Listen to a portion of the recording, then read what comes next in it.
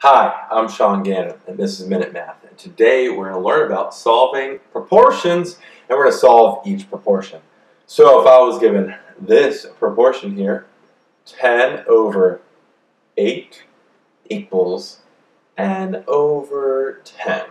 Okay, first things first here, we want to cross multiply. Multiply the 8 by the n and 10 by the 10. So 10 times 10 over here, 10 times 10 equals 8 times n. Simplify that little bad boy a bit. 10 times 10 is 100 equals 8 times n. Now I need to divide by 8. So I divide by 8 to both sides. Leave me, what the heck is 8 into 100?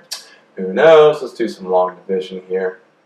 8 into 10 one time. 1 times 8 is 8. Boom. Going down here. 1 times 10 minus 8 is 2. Bring down the 0. 8 goes into 20 2 times. 2 times 8 is 16. 20 minus 16 is 4. Let's bring down the decimal. Let's up this. Let's up this long division to decimals here.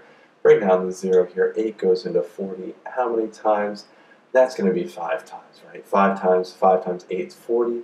Fantastic. 40 minus 40 is 0. Looking good. And so we have n here on the right and 12.5 on the left.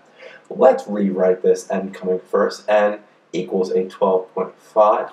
And that, folks, is my final answer. So let's recap. We're given 10 over 8 equals n over 10.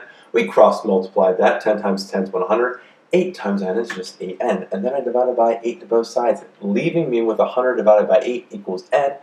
8 goes into 100. 12.5 times shown lovely by our long division here. Given us 12.5 equals n. Let's write it nice and neat. Put n coming first, giving me n equals 12.5, and that is our final answer.